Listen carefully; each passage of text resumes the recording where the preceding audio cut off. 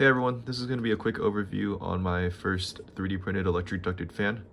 Currently we're sitting at 70 millimeters and everything here is printed out of either PLA or in the fan's case PLA+, which is slightly stronger.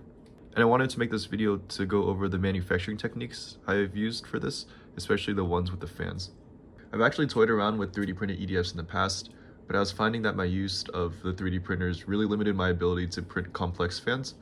I was forced to either print these very simple rectangular profiles, which don't have a lot of potential thrust-wise, or I had to use supports for more complex prints, which caused the bottom surfaces of the fan to be incredibly irregular, leading to imbalances and a ton of performance loss. I also was struggling to get a small fan duct gap.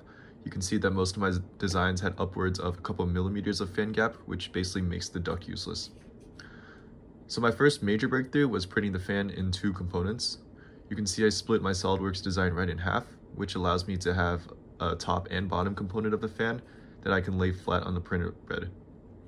This eliminates the use of supports, and while I was a little nervous about the overhang, they actually turned out really well.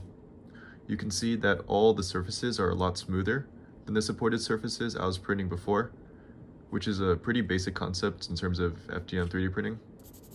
I assembled the fans by lightly sanding the surfaces for better adhesion. I printed these studs that line up the top and bottom components, and I super glued everything together. I had some pretty tight tolerances, which really helped me get a precise mate with the help of this hammer. I should probably invest in a rubber mallet. But anyway, I made sure to glue the blade surfaces well together, since these are the things incurring a lot of aerodynamic forces when spinning. And so I taped each blade individually and let the super glue cure for a good bit. And the final result is pretty good, definitely leagues better than my previous fan blades. Right now I'm running a 0.12 mil layer height, and you can kind of see that in these close-up shots. I'm hoping to get an even smaller layer height for more smooth surfaces in the future. The airfoil cross sections also came out pretty nice, which is obviously critical for this fan blade.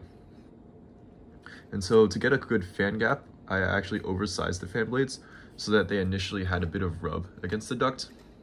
I then ran the blades in the ducts for a couple minutes, and the friction wore down both PLA components until the fan rotated freely. You can see the results in this close-up. I ended up being super happy with the fan duct gap that I was able to achieve. And in total, the fan and the nose assembly came out at 11 grams.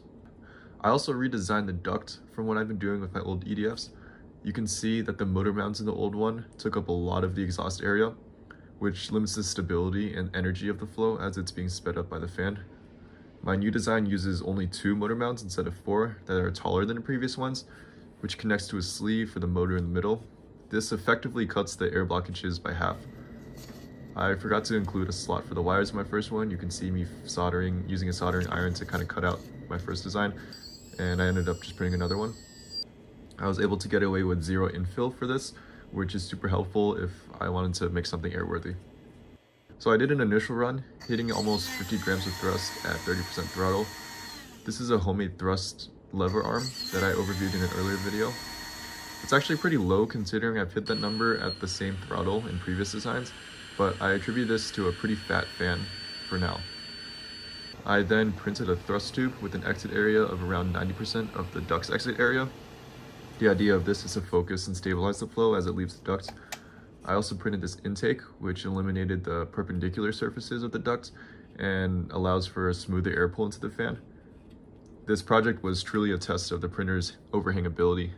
So these actually made the performance considerably worse. I noticed a ton of flow reversal, which is obviously the worst case scenario in a fan, and I attribute this to a poorly researched thrust tube design. I was hitting less than 30 grams at the same throttle I was before. But I'm still very excited about this. I think I finally got a decent platform with a ton of testing potential. Now that I've settled into a much more improved manufacturing process, I can start testing a bunch of different fan, inlet, and exhaust configurations. If you guys have any pointers for this type of stuff, I'd love to hear it. Otherwise, I'm probably just gonna be stuck here printing a bunch of thrust tubes and testing until I find one that doesn't reverse the flow and actually improves performance. But anyways, thank you guys for watching and for following along.